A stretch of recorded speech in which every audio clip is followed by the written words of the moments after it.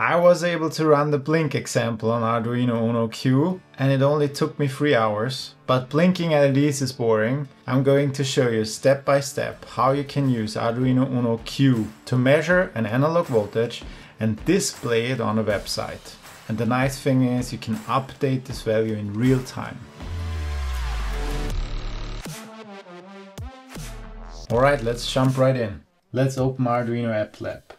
My Arduino Uno Q is connected using USB, so I have both options. I can connect via USB or use Wi-Fi to connect to the board. I will use USB because it's more stable. The Wi-Fi reception is not that good on that board and I had some issues, so hopefully USB will be more stable. I see all of the examples, that's nice, but I want to create a new app. So I click on My Apps. And there is no apps. I will create a new app and I will call it ADC website and I'm super happy about it. I connected my potentiometer to 3.3 volts on one side, ground on the other side, and the output is connected to analog 0. We have sketch.ino. This is what you are already familiar with if you used Arduino in the past. And this will run on the STM microcontroller on this board. And we also have main.py. This is Python code running on the Qualcomm chip that runs Linux on the same board. In order to display data on the web server, we need our microcontroller to measure this analog voltage, then send it over to the Linux computer, which is the Qualcomm chip. And then the Qualcomm chip needs to host a website and update the value. Alright, so let's start with the microcontroller, the STM. How can we send data from the STM to the Qualcomm chip?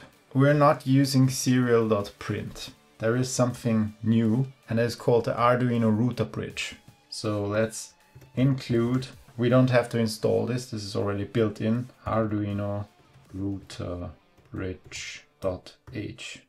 Inside of our setup, just like with serial, we also need bridge begin, and then inside of loop I would like to take a measurement and send it to the bridge. The bridge is this connection between the microcontroller and the Linux computer.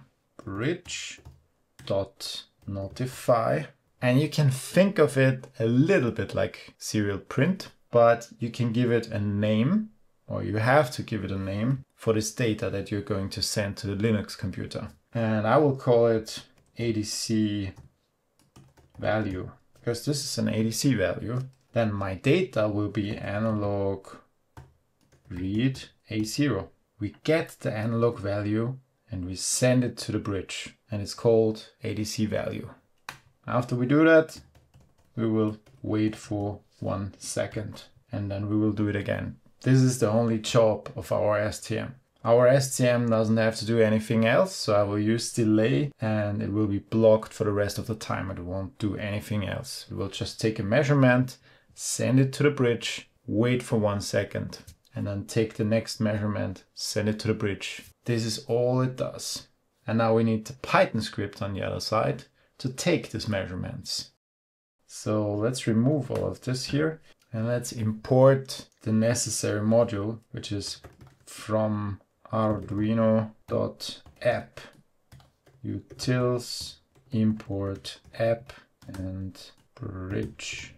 This is required to get the connection to our microcontroller. And now we can call bridge.provide.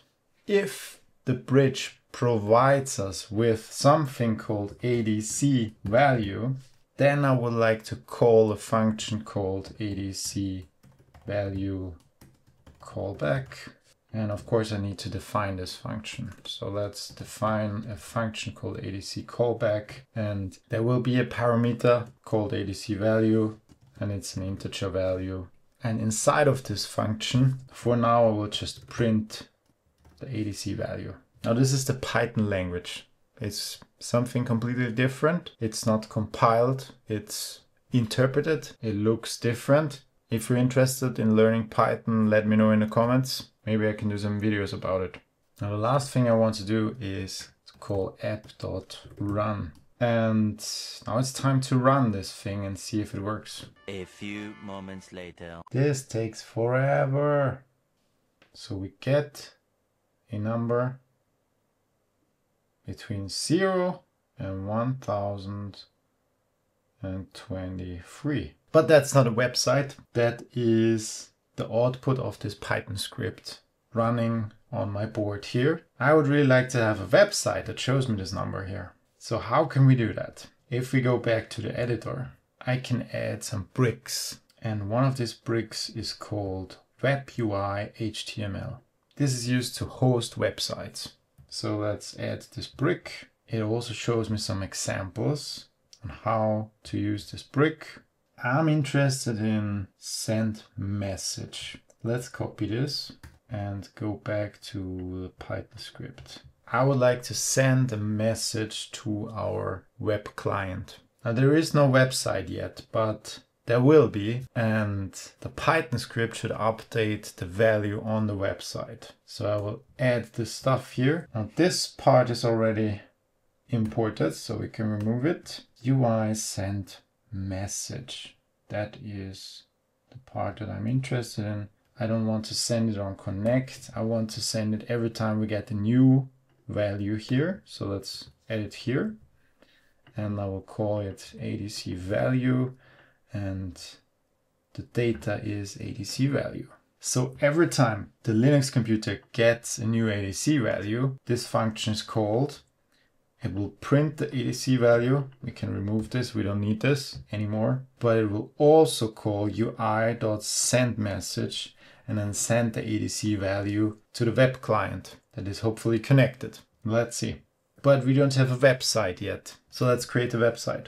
Let's create a new folder. How does that work? Okay. Let's create a new file. Oh.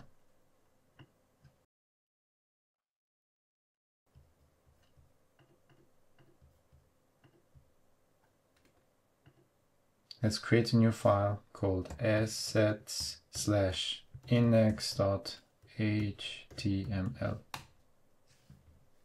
That didn't work. Okay. Let's create a new folder called assets. And inside of this folder, we create a new file, index.html. Awesome. And here, I'll just write down test. Let's stop and run.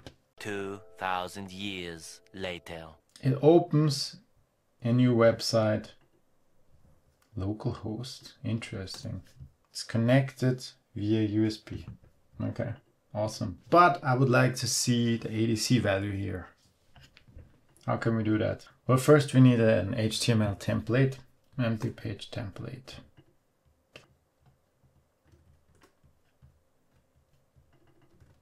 Now there is no syntax highlighting in HTML. I hope they will add it. And we don't need this. And I don't have a style sheet right now. But let's call it ADC website. The body will contain a div box that has an ID of ADC value. In the beginning it's empty. So let's run this again. One eternity later. Now we get the website. We have these two dashes and it has a name called ADC website. Very nice. How can we update the value in real time? Let's use socket io min JavaScript.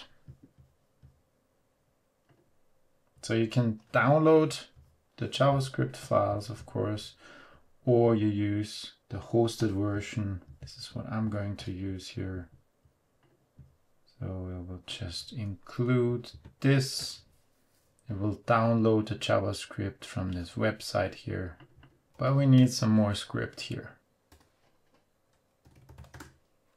First, we need our socket.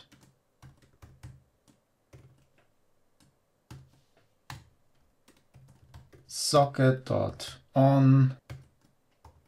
If we get ADC value, then we call a function with this data. And inside of this function, we will update the content of the website to this data. So we need to update this element here. And the way this works in JavaScript is document.get element by ID. And my ID is ADC value. And now I can access the text content of this object. And I update it to data. And that's it. Without syntax highlighting, this is very hard to code. Yeah, let me guess, something went wrong. Okay, this is the problem. I have app.run right here. We need to remove this. We have app.run here. So this blocks our code. This is amazing. So now, as you can see, when I change the voltage, this number changes as well. It takes 1 second to update, but this can be changed. How can we increase the speed? Well, we go to the sketch and then reduce the delay. Let's reduce it to 100 milliseconds. Now we get a very quick response.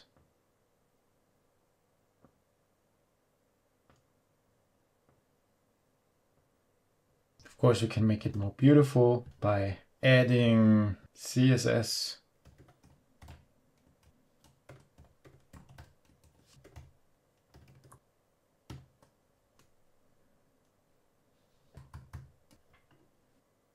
Whoa, that's very big.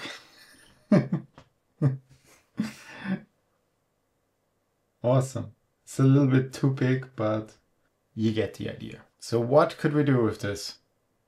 I think we could build an Arduino Uno Q oscilloscope, a poor man's oscilloscope that is accessible using a website.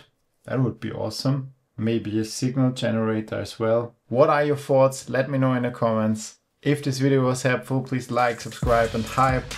I would like to share this on GitHub, but I have no idea how I can save it to my computer, because right now this is stored inside of my board. If it dies, all of this data dies with it. I'm sure it's very simple. I guess I have to read the manual. Anyway, thank you for watching. See you in the next video.